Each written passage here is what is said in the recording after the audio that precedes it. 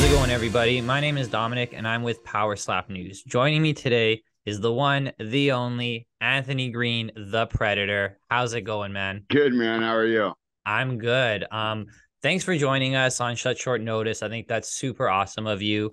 PowerSlap is this new sport, and it's blowing up pretty big. What are your thoughts so far on the sport? Oh, I love it, man. I love being part of it. It's of course, it's got a good name behind it.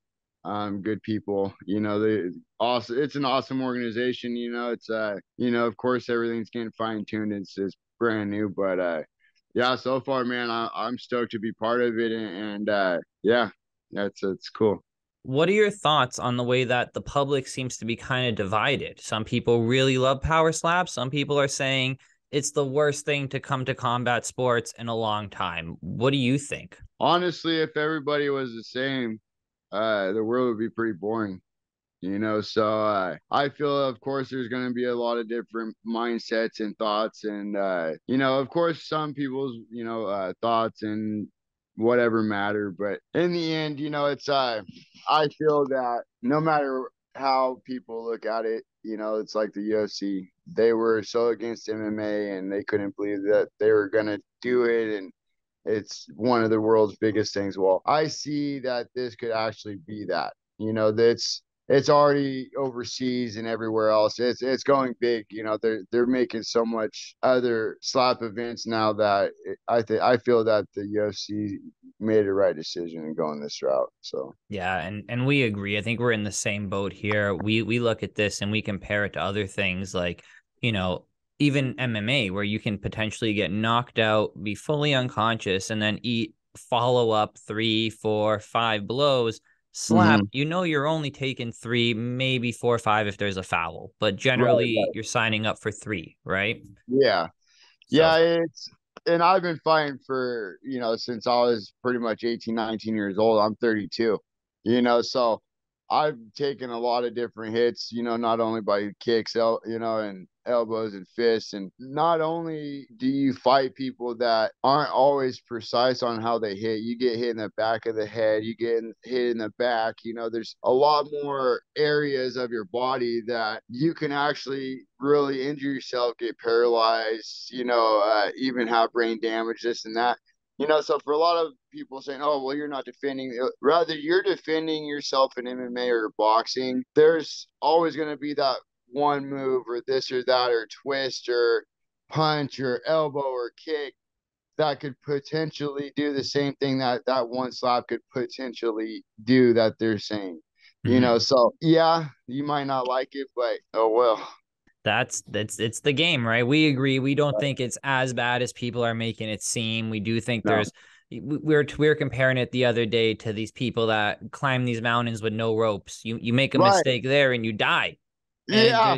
there's Yeah. no referee. Like I'm watching slap and you get knocked down, somebody's catching you. You're not even hitting the mat fully. Like it's yeah. And that mat, that's a full pad. That mat, that canvas, it's so soft. Like it's softer than an MMA ring, or boxing mat. It really is. It's Yeah. super soft. It's yeah, like you're saying. There's so many other sports out there. Like they got the Ninja Warriors. They got all this parkour stuff and all this skateboarding, bicycling, motocross. It's all think about it. Yeah. So You can either you're in it or you're not. jump over a helicopter, blade spinning, nobody bats an eye, but you take a slap and the whole Twitter explodes, It's pretty Right. crazy. I Yeah. wanted to ask you, specifically you, because I believe your last fight was at a special weight. The last fight that we saw, at least at on last night's episode. What do Yeah. you think matters more? Because I've seen this debate on the Reddit, I've seen it on Twitter, that height actually matters more than weight. And what are your thoughts as somebody who's participating? I totally agree. It's if you look at the numbers, for all of our power, with how our speed, our hand size, all that, my numbers are up there with a lot of the heavyweight guys, and I'm actually smaller than Robert. Robert weighed in at 153, and I seen that he said he was the smallest guy in the house. That's not true. Hmm. I was 144, he was 153, so I'm the smallest guy in the house, and I actually walk around at that weight, and we were supposed to be doing welterweight, And when they decided to make this special division for lightweight, I was up at 153. I was trying to make 155, 156. So I was at the day before, day and a half before weigh-ins. I was already at 153, 154. Well, once they all of a sudden made that lightweight division, I totally cut it back down to my normal weight, so because that's where I felt healthy at, and well, I knew that once Robert left the house to take his little break thing, that he didn't really know that that lightweight division got put in place. So I knew his weight was going to be bigger. But like you're saying, that's really not what mattered to me. It's both people I fought are shorter than me, and that's what I feel has the advantage is of coming with that upper hit. You're getting under that jaw. You're not hitting square. You've got that upper momentum, and I honestly I feel like that's an advantage. And that's why in some of my other interviews, I've definitely said even some of the other guys that are in the heavier divisions, I feel I would have a better matchup with them because they're at more my weight or my height. It's Yeah. and I honestly feel that that does make a difference of that height difference. I, I Because I've seen the debate a few times on the Reddit yeah, and this and that, and people really saying like, yeah, having especially these people now that they're putting the leg in it and they're getting the oh yeah, momentum and coming up is a lot easier than coming down on somebody. It's not the yeah, same, and that's where we should be looking at the sport, not maybe so much as weight class, but reach and height. And I've seen right. it go Well, both sides. it's a science. You got to think of friction and gravity and all this and that. What I mean? It's like, well, that that plays a big effect. It's so the velocity, all that. And so it sucks. And that's what I even said. I'm like, man, I don't care, give me these heavier guys. That's really not my thing. I'd rather go against somebody more my height. So it sucks. I know that the fight with Robert could have went.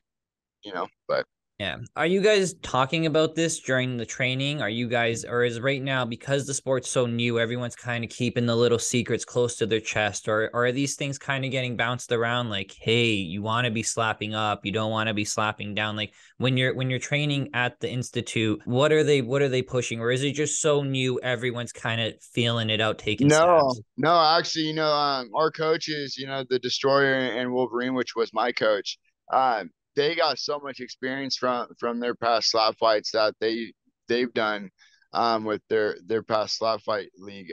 They had perfect routines and methods, and they knew what worked and what didn't work and how to because every fight's going to be different. Someone's face is going to be different, someone's height's going to be different, you know what I mean? So it don't even matter if you're in that welterweight. It's like someone's jaw is different every time, so Mm-hmm. you're going to want to position your hand differently. You're going to want to so that no, they definitely worked with us there.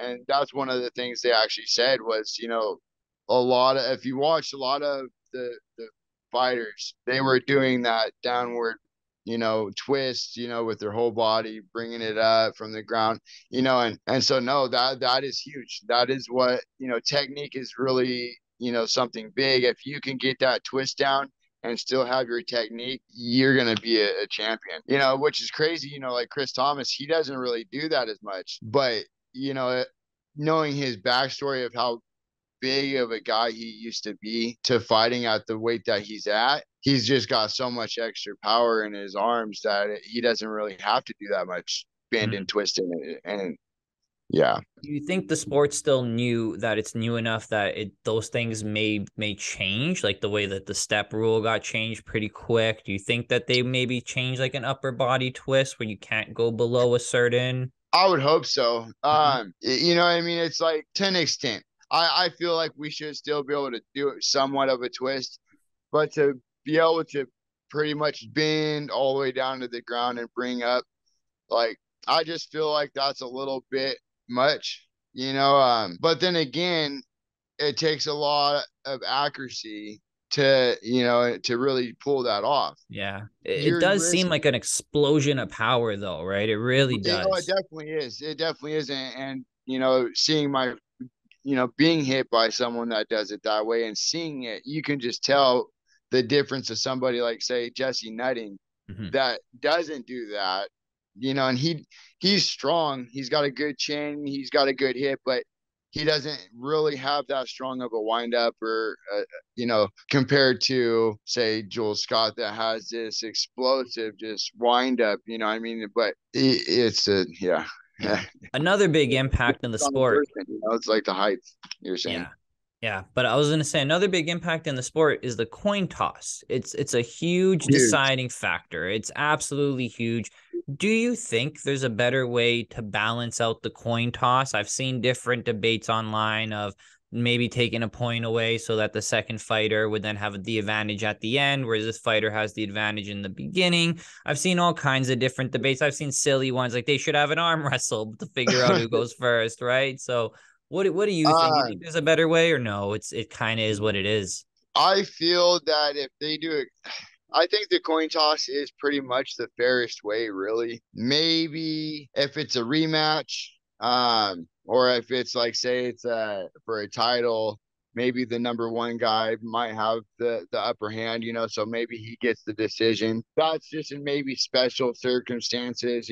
I do feel a coin toss is pretty fair. It's a 50-50 chance. It's all right. I think though when they flip the coin, it should be flipped and then wherever it lands, it lands. It's no flipping the hand over. You know, Yeah. you flip it and it lands in your hand. That's it. That's the toss. You don't flip it and then flip it over. You know what I mean? Because if you looked in my weigh-ins, that's why I shook my head and I knew instantly. Because as soon as he flipped and it landed in his hand, I seen my collar facing up. So I knew I lost. That I instantly Yeah. before he flipped it over. I knew, because some refs, if you watch a coin tosses, some flip it up and they just let it land in the hand, and that's what they call. Hmm. Or some flip it up and then flip it over, and that's what mine did. And I mean, and I think that makes a big difference. For sure. That's a huge inconsistency. Right. And so that kind of upset me. If you rewatch the weigh-ins, you can see I flexed my jaw and I looked away and I was kind of upset. I was like, man, that's because the coin toss is huge. And definitely Mhm. going against Robert. I know we both have power, and I know we're going for gold. So I knew that if he had first, he had enough power that if my jaw didn't hold up, he could take me out.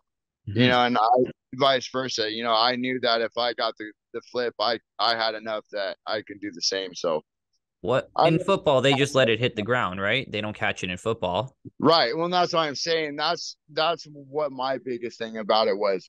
And if you watch throughout the season, you can see that that's a big thing. Is some do it, some don't. It's definitely not something I've noticed, but now that you've said it, I'm gonna go back and I'm gonna take a look. And if that is a consistency, we're gonna do a video on it. We're gonna definitely talk about that because that's Yeah. something I don't think most people, besides people that are living it, are gonna catch, right? It's Well, a I'm little big thing, on but it's a technique. big difference. I'm big on technique. You know what I mean? And I'm very visual. You know what I mean? So I'm a contractor. So once I do something or learn how to get to one place to where I have to go, do a bid for a job or this, I'm very visual. I know how to get there the next time. I'm not always having to use my maps and stuff. Mhm. Same thing when it comes to my fighting or weigh-ins or this. I watch my opponent. I watch the referees. I watch the spokesman. I watch everything that's happening. You know what I mean? And definitely with all the video, you just yeah. So that's just something I'm big on. Is Mhm. because the way I was raised, I've always had to prove myself pretty much. You know what I mean? So I've got this routine of always, making sure I know for a fact before I say something, and so Sticking to the topic of coin toss, do you think there's any benefit to ever opting to going second, or is that just a mistake? Never go second. no way. You win a coin toss and you decide to go second. You're being cocky, and that cockiness has proven in the past fights that it's not the way to go. No, You so know, no strategy in going second. no. There are people out there that would probably get in their head. There are people out there. How many of them people are there? Mm. They're getting slapped, not defending themselves. So we're kind of cuckoo in some ways, anyhow. Or we've just got hit enough that we're willing to do it. Whatever the fact of it is I think it's dumb as oh get out. I wouldn't do it. I will never do it. I win a coin toss. I will take the first slap every time. I'm not giving my slap up. No, I wouldn't either, right? If you take the first slap, I feel every time it's available to you. Yeah, for Um, sure. do you ever feel that life in the slap house is difficult dealing with all the drama and also getting assigned an opponent that now you're living with? How's that like? Is there any real friction in there? No, you'll some people, yes. Me personally, I'm a pretty laid back guy, so I know that I'm there to take a title, so I know that eventually, the people that's in my weight division, I'm going to end up slapping. So, rather I know I'm going against them at the beginning or at the end, it's not going to make a difference or of how I'm living in that, that time, So for me, no. And then also with me, I already knew I was going to go against Robert, but then when he left the house, I didn't know if he was going to come back or if he, what was it, so I was kind of in like, oh man, well now who am I going against and who's so when there's circumstances like that, I guess you kind of, I kind of, it depends on the circumstance or but But not no really no for real me. mind games, no trying to get in each other's heads, nothing like that. No, not really.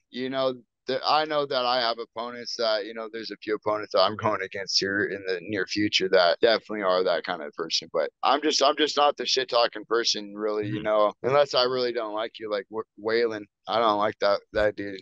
You know what I mean? So On the topic of getting into each other's heads, do you think it matters the call? Like if you're somebody who's a right hand on one, does that shake somebody up, or it's the middle of the fight and you switch to a left hand? Are you, as an opponent, are you getting shooken up? Like, oh, what's happening? Or is that no threat? yes and no.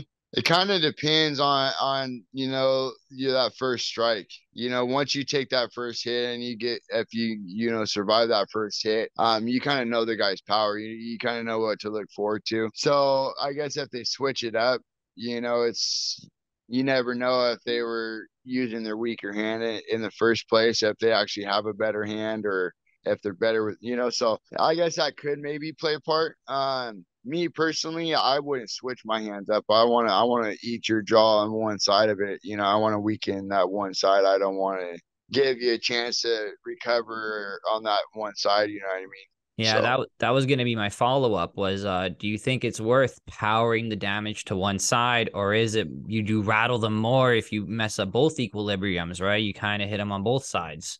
you can, but I don't know. Yeah, Yeah. I think we need to try to get Carice Archer on an interview and ask him because I know that he's definitely switched his hands. So I'm not waiting against anybody that's done it, and I know personally I'm not gonna do it. So I don't know. Yeah, Okay, that's fair. I do want to talk about the last fight we saw last night against Robert, right? yeah. Sadly ended in that first round knockout. Everybody saw that. As a fighter, what does it take to bounce back from that mentally? Or are you somebody that you put on some headphones, listen to your favorite song, power walk, and you're good to go? Or do you call the family, see like, Uh, what brings you back to like keep going? I was good at probably I don't know half hour after the fight. I was good. It is, I'm a fighter. I've been doing it for so long. I've got so many different kind of fights done and been through it so much that the event's over. It is what it is. Yeah, you heard last night. I hate to lose. I can't stand losing, but I'm not a poor sport.